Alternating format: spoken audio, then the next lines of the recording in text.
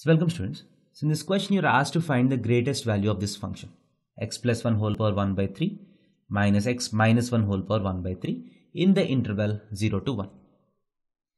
So now let us see whether you have any maxima or minima, local maxima or local minima of this function in this interval. To do that, let us find f dash of x.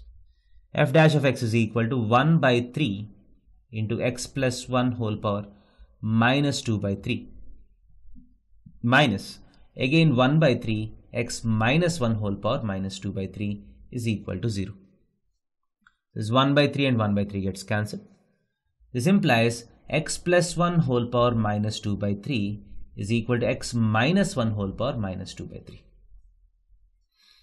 This implies if I do the reciprocal and cross multiplication, so x plus 1 whole power 2 by 3 is equal to x minus 1 whole power 2 by 3.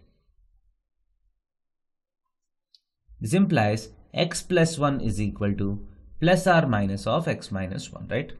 Because you have a whole square, so one of them can be the positive or negative of the other. Both of them can be directly equal or equal and opposite signs can also be there. This implies x plus 1 is equal to x minus 1 doesn't happen. So x plus 1 is equal to minus x plus 1 is equal to minus of x minus 1, that is minus x plus 1. So getting cancelled, this implies x is equal to 0. So at x is equal to 0, you can have a minima or maxima. And this is the only local minima or maxima for this function. And that happens at one of the boundary points.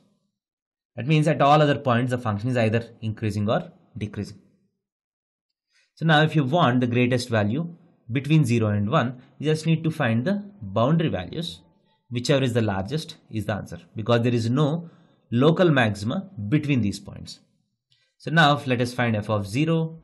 F of 0 is nothing but 1 power 1 by 3 minus of minus 1 power 1 by 3. That is nothing but 1 minus of minus 1 is 2. And what is f of 1? F of 1 is nothing but 2 power 1 by 3 minus of 0. That is equal to 2 power 1 by 3. So as you can very clearly see, the greater value is f of 0, which is equal to 2. So that would be the greatest value of this function. Thank you.